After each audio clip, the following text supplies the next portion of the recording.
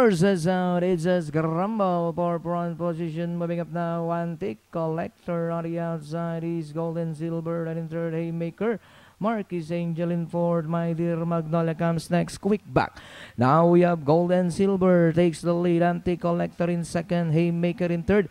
Marquees Angel is a very close fourth, my dear Magnolia moving up, Shining Angel, but has come out quick back. Down on the inside is number 5, Princess Belle. Wild that comes next. On the outside is Kaemon. That still Golden Silver enjoying a 3 lengths lead.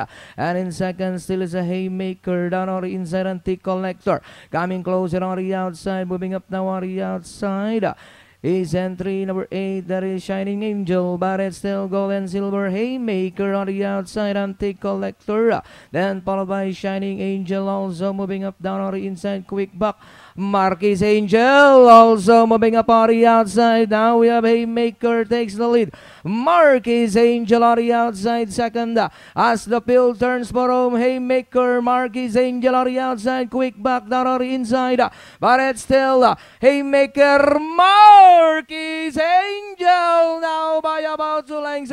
Wild Duck on the outside, but has come but it's still Marquees Angel entering the finish line. It's Marquees Angel second, Wild Duck, my dear Magnolia, then comes Princess Belle, but has come quick back.